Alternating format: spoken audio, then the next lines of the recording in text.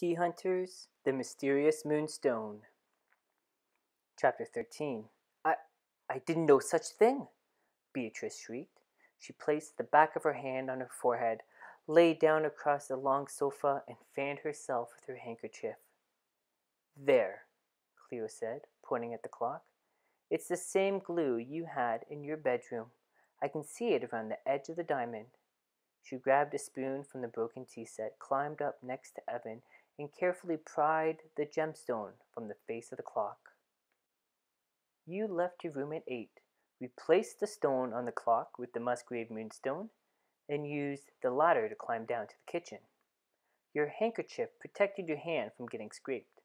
Once there, you dropped the stone from the clock into the soup. You insisted on Chef Lilith's famous tomato soup for your wedding, Evan said. That's because it's hard to see a red stone in red soup. Tomato, garlic, and basil soup, Chef Lilith corrected her, holding up her giant spoon. It's famous. Your plan might have worked if you knew more about fake gems, Artie said. Fake gems float.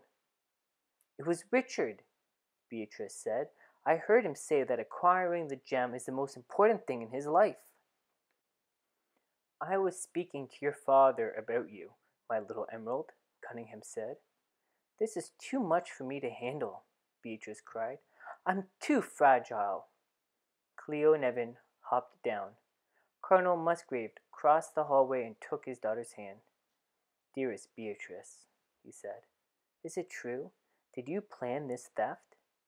Cunningham dropped to his knee beside Beatrice. Were you never planning to marry me, my fluffy monkey? He asked. You look nothing like the photograph you sent, Beatrice said. Anyhow, we both know this marriage is more about my father's company than about me. Plus, the mosquitoes in South Africa are larger than a house cat. Beatrice began to weep into her handkerchief. Evan noticed a piece of it was torn off. Look, Evan said.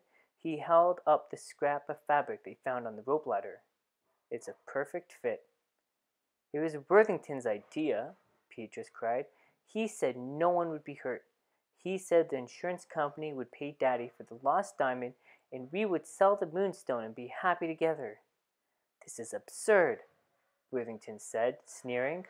The worst detective on the London police force and two brats figuring out my plans?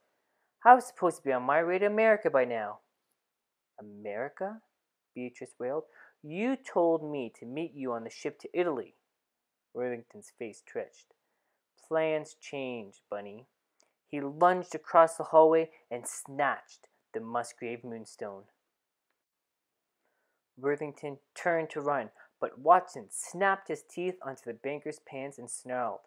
Evan and Cleo grabbed hold of his arms, but Worthington's pulled free of them all. Whack!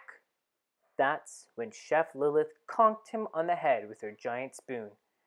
Worthington dropped to the floor, dazed. One boat ticket to America fell from his pocket. Kumar clutched Worthington's jacket. The only trip you'll be taking is to jail, he said. I've always wanted to say that, Artie said, disappointed. Feel free, Kumar said. Artie turned to Worthington and opened his mouth to speak. He exhaled. Well, now you've taken all the fun out of it, he said.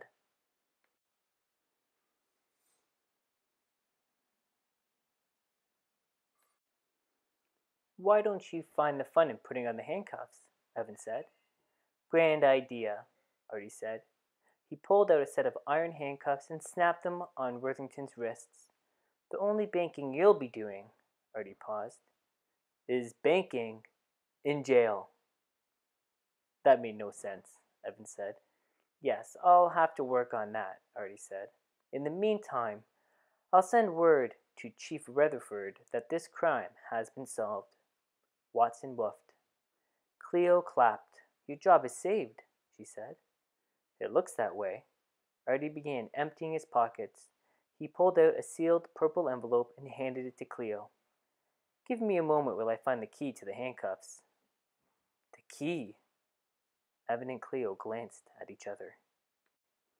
After loading most of a table with loose change, scraps of paper, and dog treats, Artie finally pulled out a thin chain. A silver chain with swirling designs dangled from it. He held it out to the kids. "Hold this for me," Artie said. "I don't want to lose it." "Do you mind if I hold it as well?" Chef Lilith said. "I've always been interested in police work." "Certainly," Artie said. Evan, Cleo, and Chef Lilith grabbed the chain. Letters burst from the key like 1,000 crazy spiders.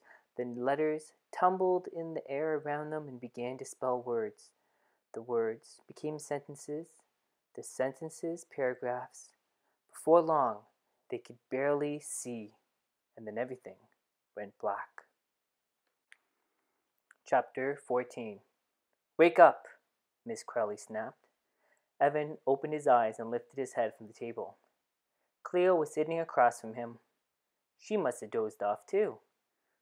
Plain wooden shelves surrounded them. The poster explaining the Dewey Decimal System hung on the wall behind the checkout desk. They were back in their school. Evan glanced at the clock. Only 5 minutes had passed. Miss Crowley loomed over them. "You're here to do your work, not to nap," she barked. "Now gather your things. Recess is over." Evan wiped a string of drool from his cheek. You're not wearing that crazy suit?" Cleo said to him. "You remember that?" Evan said. Cleo leaned across the table to whisper, "Two people can't be in the same dream, can they?" "I don't think so," Evan said. The bell rang. "Go." Miss Crowley began to tap her foot. "I have a kindergarten read-aloud in 5 minutes." Evan slung his backpack onto his shoulders. "Miss Crowley, do you like watching cooking shows on television?"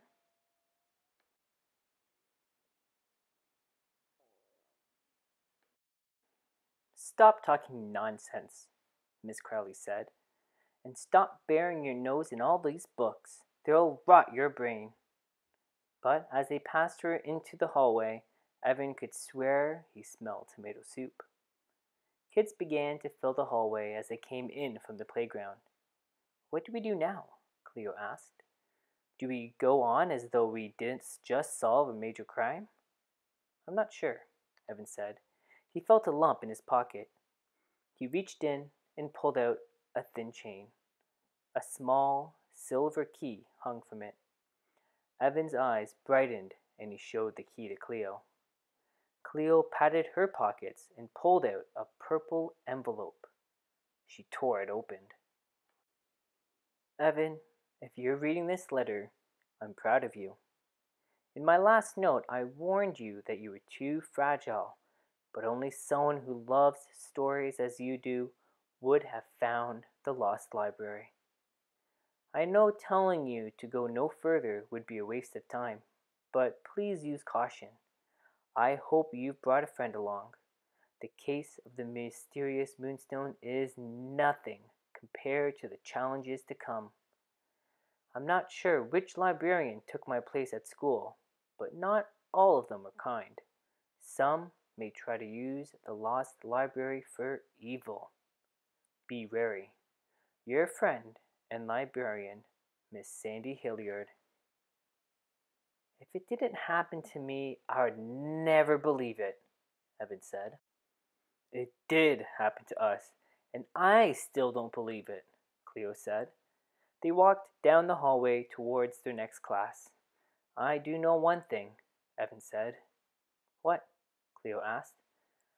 "I'm going back to the library tomorrow," he said. "We need to find Miss Hilliard and stop Miss Crowley from whatever she's up to." Cleo grinned. "See you there, Sherlock."